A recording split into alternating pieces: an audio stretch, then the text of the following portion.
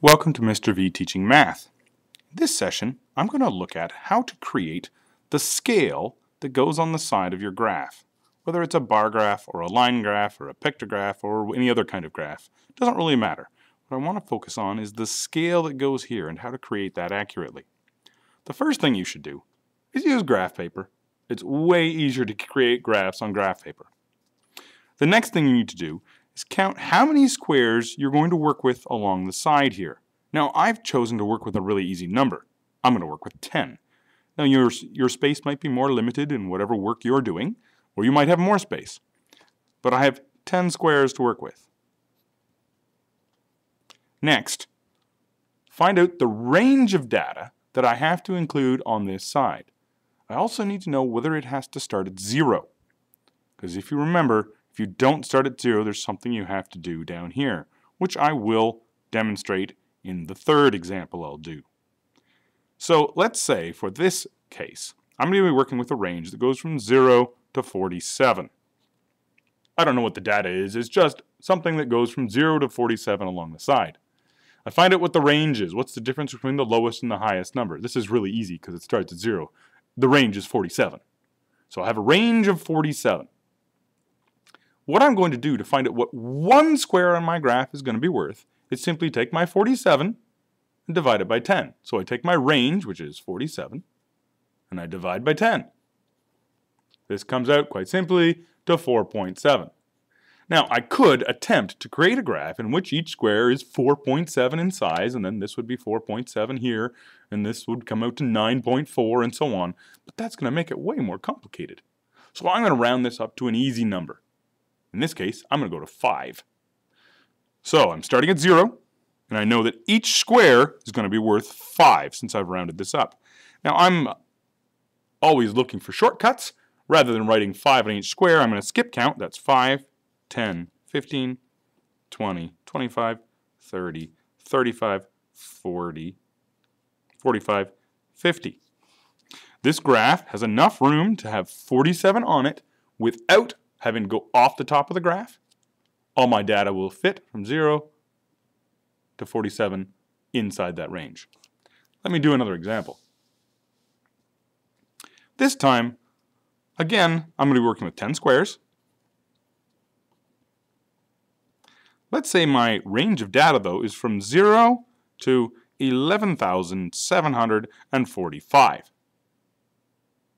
which gives me a range of 11,745. Once again, divide by the number of squares I have, and that will tell me that each square needs to be worth 11,745.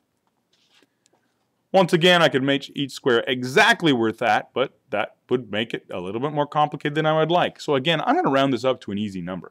I could do 1,200, and that would work, and I would have a relatively good scale along the side. But again, I'm looking for even easier numbers to work with. So I'm going to go by 1,500s. So this is going to be 1,500. Again, I'm going to skip count. Make that 3,000. This will be 4,500, 6,000, 9,000, 12,000, and 15,000. This will fit right up in this range, right up here, which is a nice, suitable height of the graph. If I wanted to make a slightly better graph, I would make each square 1,200, and that would move this up to the top. Now for my third example. In this example, we're going to have a slightly different range. Again, I'm working with 10 squares because it's easy. This time I have to start not at 0. My range from the lowest, 756, to the highest at 1,732. So, I have to calculate the range. I do that by finding the difference. I subtract these two numbers, and I discover that the range between these two numbers is 976. I took this, I subtracted that from it. This gives me the range.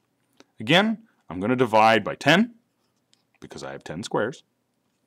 I come out to 97.6. This is what each square needs to be worth. Again, let's round it to an easy number, 100.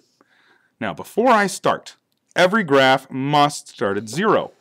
However, my data set doesn't start at 0. So there's a symbol that I need to put here.